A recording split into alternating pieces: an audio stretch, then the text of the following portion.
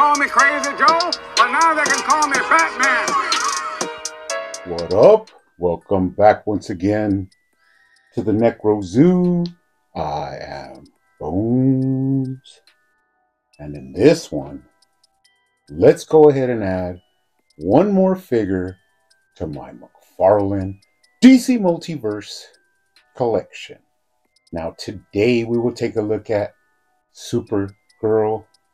Now this is a gold label figure from Target, which is actually where I picked this figure up from.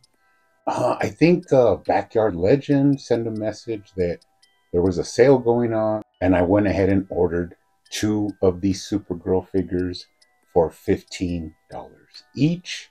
And it does kind of puzzle me because for some reason people are going all crazy online on the secondary market asking for astronomical prices for this figure when you can easily go to Target and pick it up. Now, far be it from me to tell anybody how to spend their money, but just looking at these prices kind of makes me laugh because who would buy these? I mean, if a figure for me costs more than double, I kind of, pump the brakes a little bit and reassess, if I really want it that bad. But to each their own. I mean, people are out there trying to make a buck. And if you want to pick it up, or maybe they're trying to advertise to people who don't have access to these figures, which is fine. But I would say, as always, shop wisely. Now, I did end up picking up a 3rd one of these. And I think now on the Target page, they might be sold out because when I ordered this last one, it said something like only a few left, or I think it was the last one or something like that. So maybe getting pretty close to where this one will be out of stock, at least on the website, but you can always go in store and hunt for her. Now, she does look pretty devastating in the packaging, but let's go ahead and take a closer look at her. But first, she does come with your standard black DC Multiverse stand. Now, of course, these are not really needed, but sometimes they do come in useful. She also comes with her data file card. On the front, you do have a classic image of Supergirl from the comics. Now, of course, Supergirl goes way back in the lore of DC Comics. Tons of versions of her, tons of stories with her. It is awesome that we have already, I think, received about 3 Supergirls from McFarlane.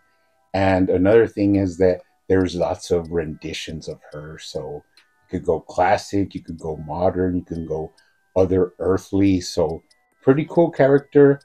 Love me some Kara Zor-El. And on the back, you do have some information. Pretty sweet. We will hold on to this. Now, she also does come with a flight stand. Now, a lot of people always complain about flying figures that do not come with flight stands. But in all honesty, I have hundreds of these, and I basically do not use them at all. So they just go in a box with the rest of them.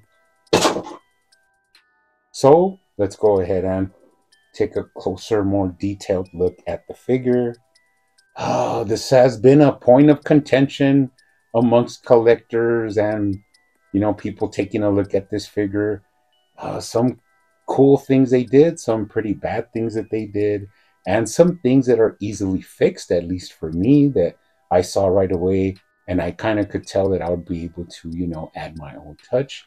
Plus, I saw so many people reviewing this one and having a battle on, on the interwebs about custom legs, changing up the skirt. I also saw my boy Toy Gains. He had a hard time. He wanted her to look a certain way, and it took him a while to get it to where he was satisfied with her. So I wanted to take, my own stab at her and see what I could do with her. But for right now, let's just take a look at the regular release, because of course there are some things that, as always, I enjoy, and some things that I do not really like with figures. So let's take a look at her. First impressions. Here is one thing we do need to understand, and that is that if you're just a regular, consumer, an average, buyer, you don't really see a lot of details or a lot of comic accuracy in the figures. You just see the figure in the box on the shelf and you want it or you don't. So I do know that there are more collectors, supporting this line, and I do agree with that. But we also must remember that a larger majority of the sales of these actually go to just random people walking down the toy aisle. So for them, when they see this figure, they see a Supergirl, and that is all that they are really interested in or care about. While we see a figure that isn't necessarily perfect or the way we would want her to be released. But for, just looking at her straight off, it does represent Supergirl pretty well. We'll get into the details later on in the video. But first impressions, just your regular, normal Supergirl figure. More of a classic take on her. Let's take a look at the head sculpt now.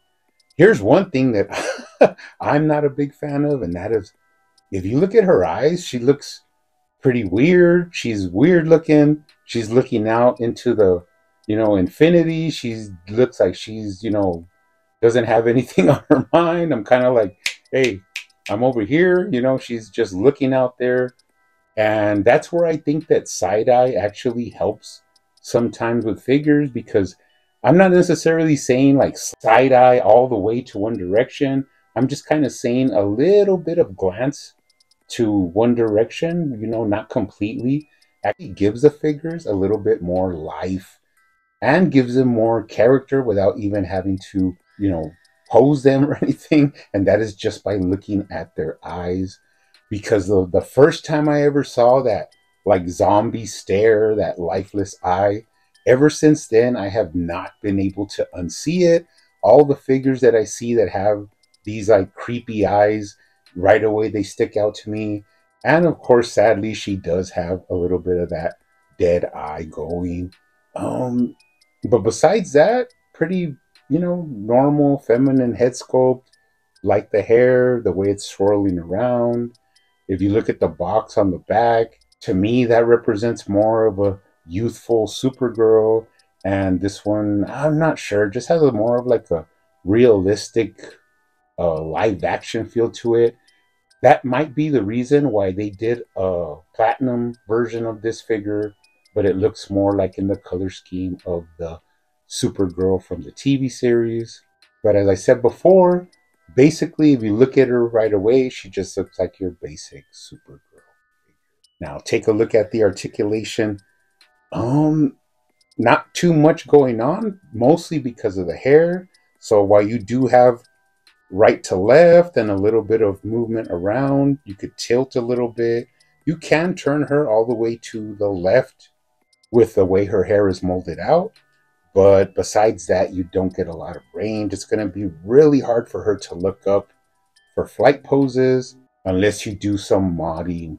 I could look into that maybe in the future, but for right now, this is fine for me. It's not really a big problem, at least for me. So she does have limited articulation because of the hair sculpt.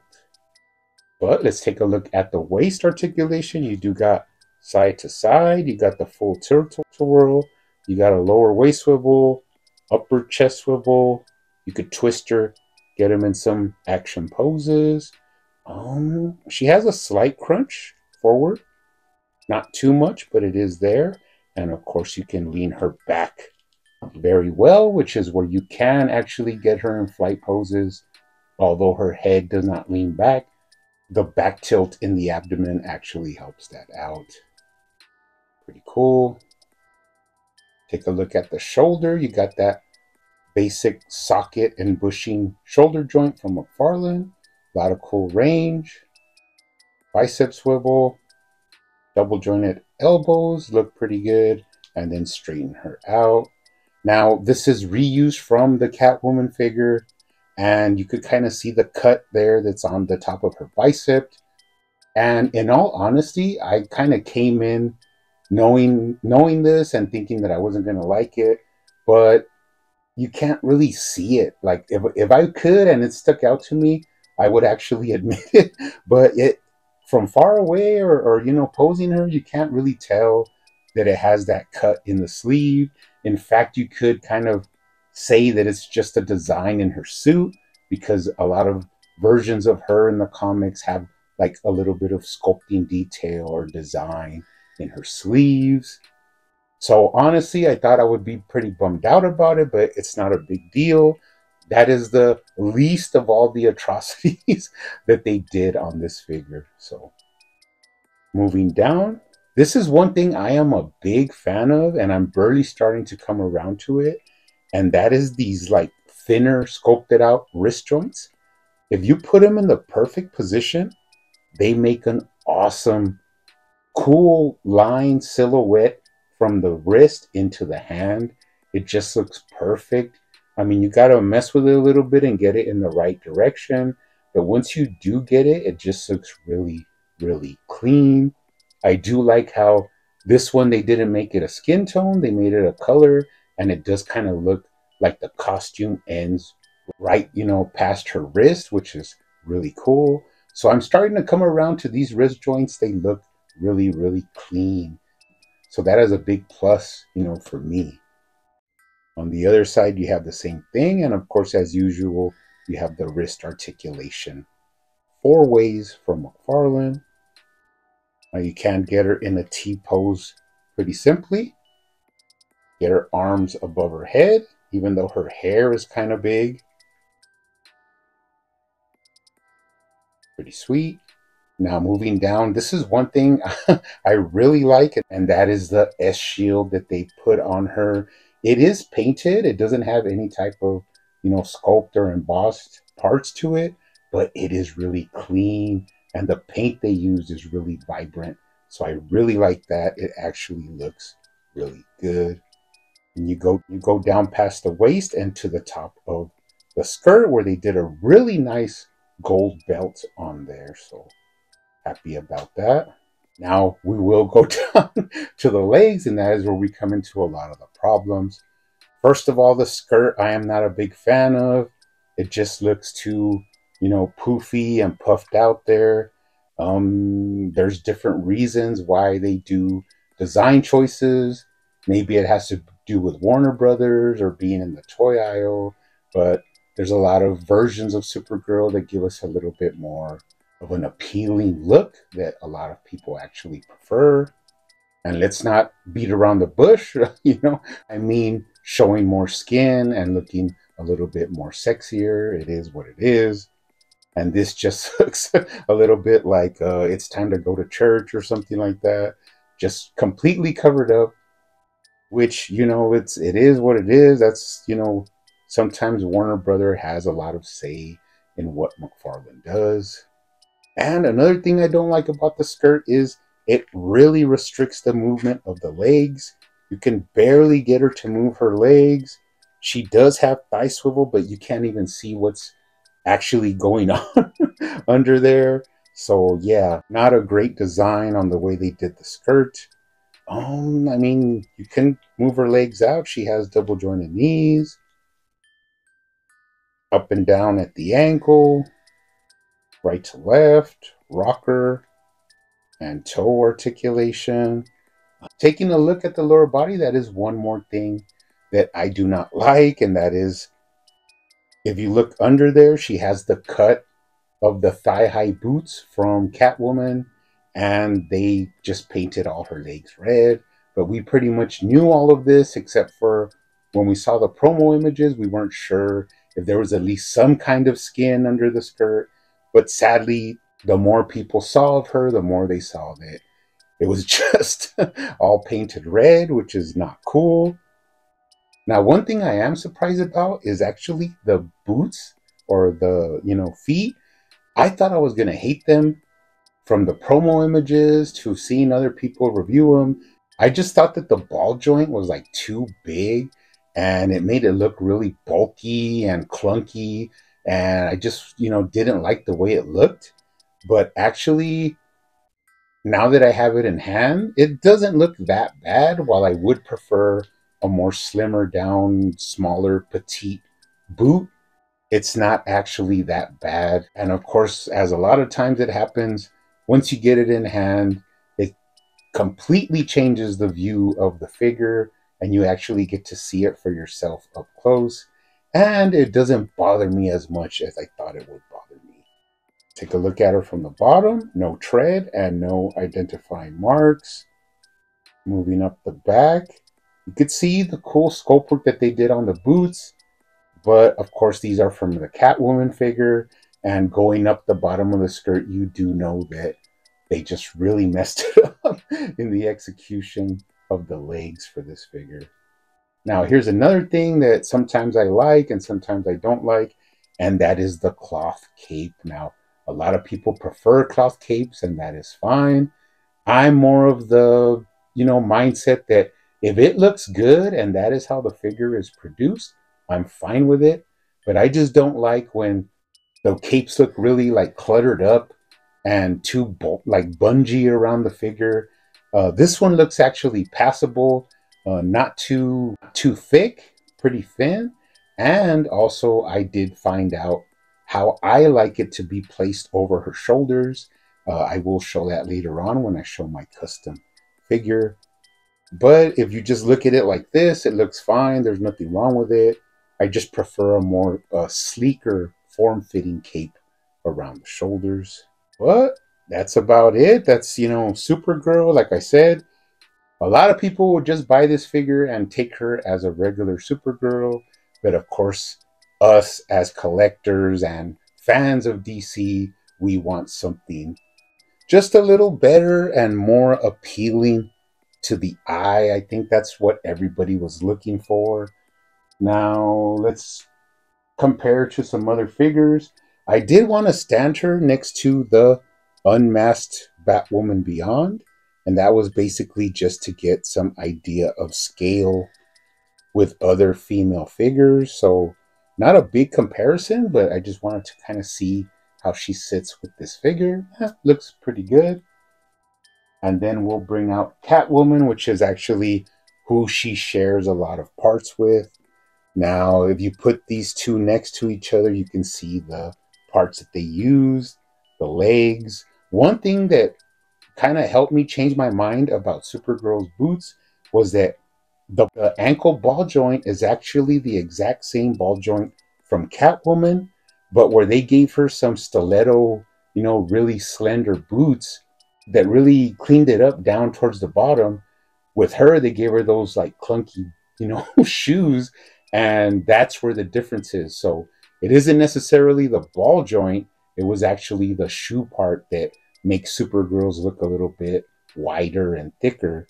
While Catwoman's, they gave her some, high heel stiletto boots, which really painted a more narrow line to her feet. So they could have actually given those same boots to Supergirl. Then, of course, it would not necessarily be comic accurate because Supergirl does not wear high heels. She usually just has regular superhero boots. That's basically what she wears. So then also let's bring in the Injustice Supergirl. And when you put these two together, these were actually the, size of boots that I would like for Supergirl to have. Just a little bit more narrow size and just looks better with a female figure. This Supergirl figure actually has a lot going for her, except the haircut, but I mean, it is accurate to the Injustice games. Can't fault them for that. That's how she looks in the game. But it is pretty cool to have an alternate Supergirl for your collection. And finally, what we basically all, come for, and that is my redone, repainted, customed Supergirl figure. Now, I wanted to try my best to get what I wanted to see from a Supergirl figure. I saw a lot of people's different takes on her, and I had my own ideas of what I wanted to go for. Now, when I was looking up images, I basically wanted to go for that sort of essentials, where she has that cut skirt that's more like a V-taper and exposes more leg. And then I kind of knew I was going to use the same Catwoman legs. I was just going to paint the flesh tone on them. And I had an idea about the head sculpt, which really stuck with me.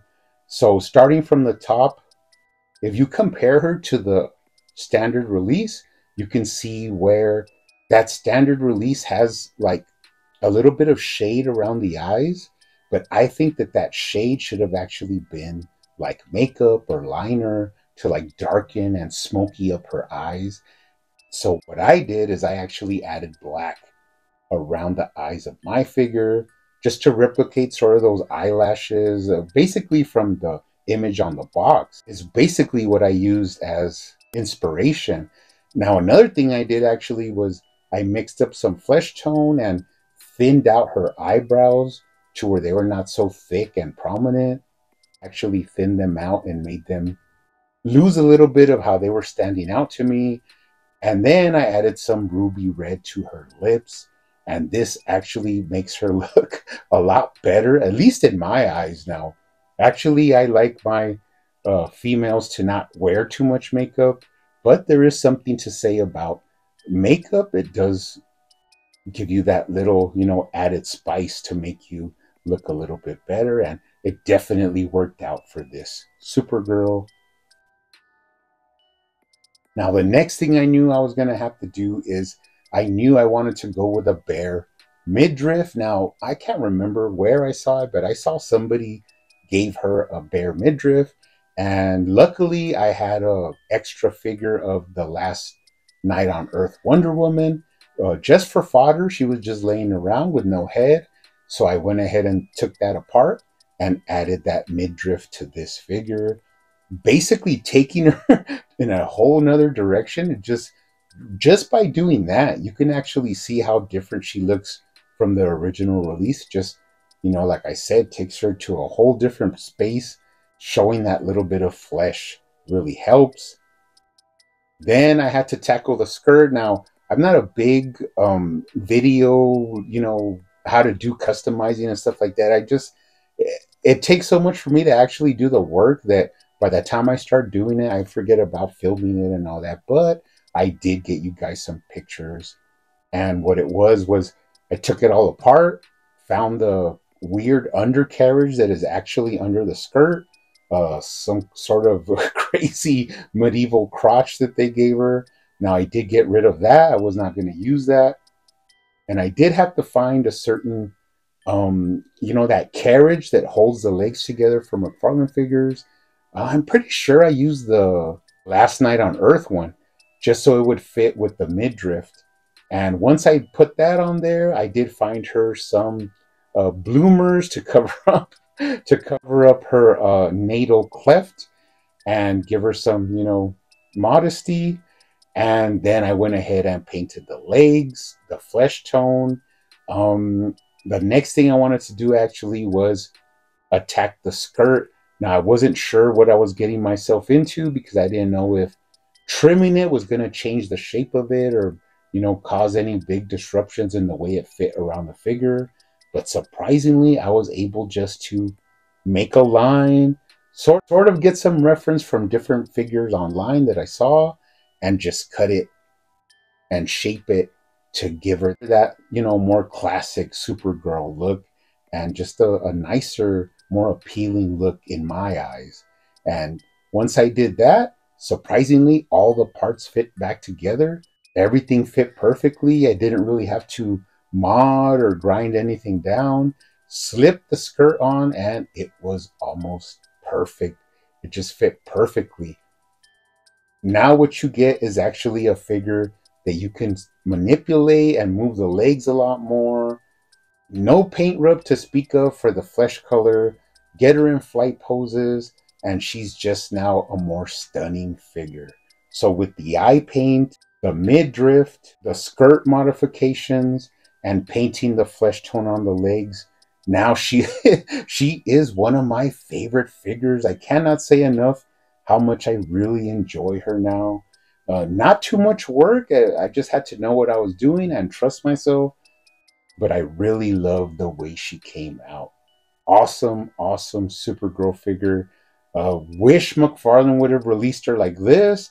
But then again, everybody might really be paying above $40 for her if that's how he released her. So I know it kind of blows where you have to mod a figure to make it the way you want, but it is better to mod an actual figure than to have to just, build one from scratch, which is a pretty daunting task. And what we get with these figures, and, mind you, for $20 or less, is the ability to have somewhere we could start and then make her what we want. Not necessarily what Warner Brothers wants, but what us as collectors want. So I'm really on the fence. I mean, she's cool in the standard release, but am I happy that I picked up two and was able to mod the other one? Yes, I am. She looks great. She looks awesome posing. You get a lot more range. She just basically blows the regular McFarlane release out of the water. So really happy with her now. Awesome figure. Any questions? I'm happy to answer them. Oh, before we go, I did want to bring out my definitive Superman. I do have a video on how I made him on the channel, and they look awesome together. This is great. Although this Superman is another time where I took what McFarlane gave us and made my definitive version of Kal-El.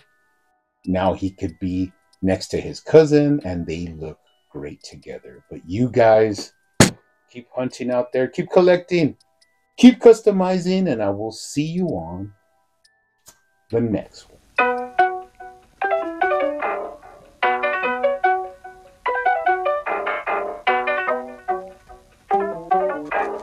They used to call me Crazy Joe, but now they can call me Batman.